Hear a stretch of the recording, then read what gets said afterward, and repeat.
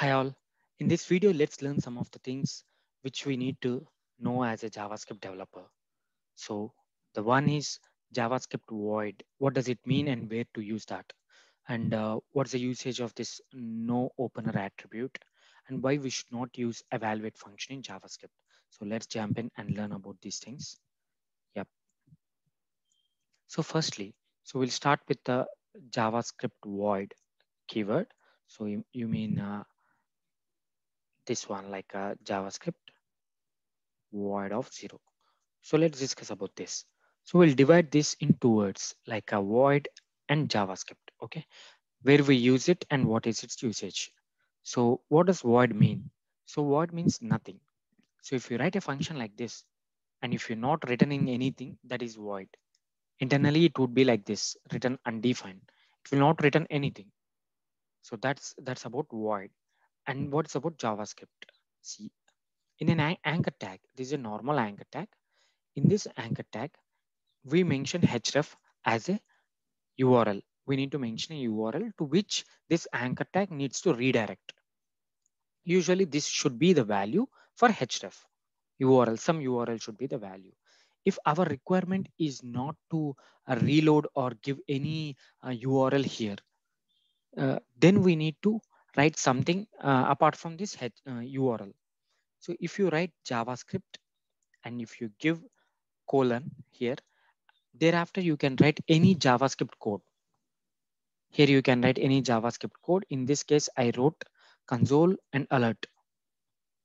So this is what about JavaScript colon. So that's the reason. If you get any of a requirement saying that instead mentioning this URL, you don't want to redirect to any of the page. You want to stay there itself. Then in that case, in that case, you need to give JavaScript. So which it says, I'm trying to execute JavaScript code. I'm not trying to redirect to somewhere. I'm trying to execute some JavaScript code.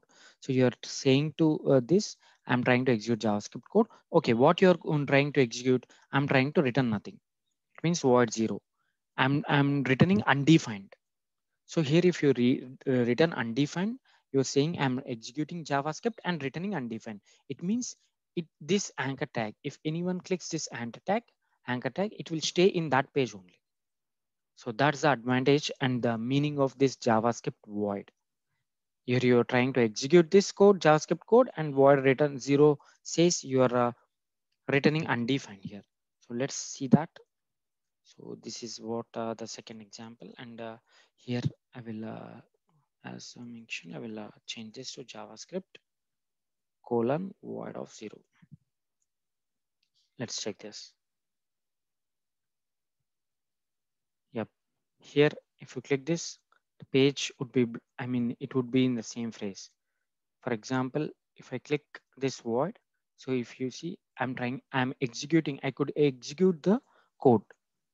Here, if you say JavaScript colon, you can execute the JavaScript code. If you say JavaScript void, it would be in the same page. So this is about JavaScript void keyword. So coming to the next one, where we use this rel no opener, when to use this attribute.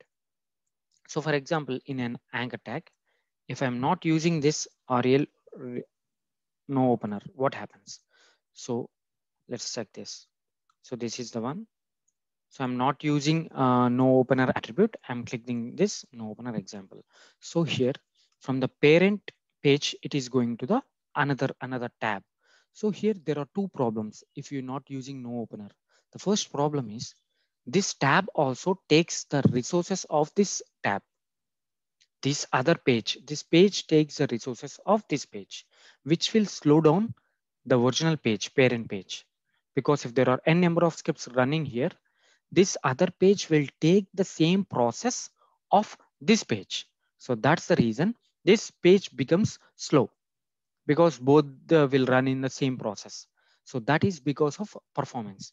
So that's first. And second one, this other page will have the access to the, if you access window.opener here in the inspect element, if you go and if you do window.opener here, you'll be having access to the other page.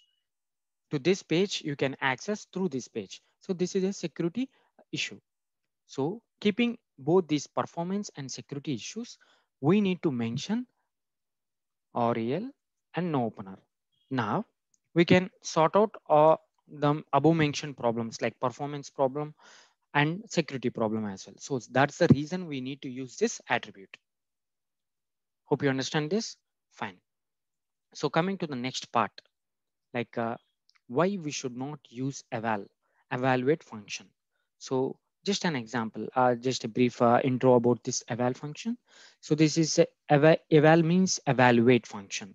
So it takes string, anything string, it will evaluate and return back the result like this. It will take an expression in this string and it will evaluate and it return back. This is a minimal usage of this eval. Okay, fine. What's the disadvantages and why we should not use this eval? There are a number of reasons. In this eval, you can have function also. You can write a function like this. Here I am writing some function and I'm calling this function and I'm doing some manipulation. So the first reason why we should not use this eval is debugging becomes complex because any issue occurs here, there will be no number line exactly where the issue is occurred. You will not get that line number to go and debug somewhere. So that's the main issue is we can't debug the code. That is the first issue. And the second issue is performance. This evaluate function will use JavaScript interpreter. It calls internally JavaScript interpreter and it will ask JavaScript interpreter to convert this code into the mission understandable code. So there is a layer uh, between directly executing the code. There is a layer because it calls the JavaScript interpreter and it does some operation. So that's the reason evaluate function is a bit slow than other functions. So this is the second reason. And third main reason is security. So here we can write a function as well. In evaluate function, in a string, you can write a function as well. So this causes a security threat.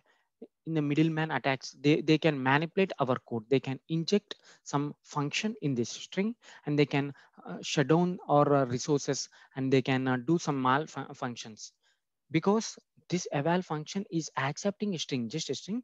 But here you need to observe, we can also keep a function which does some security attack. So these are the three reasons why we should not use this evaluate function in JavaScript. So hope you understand the video. Thanks for watching.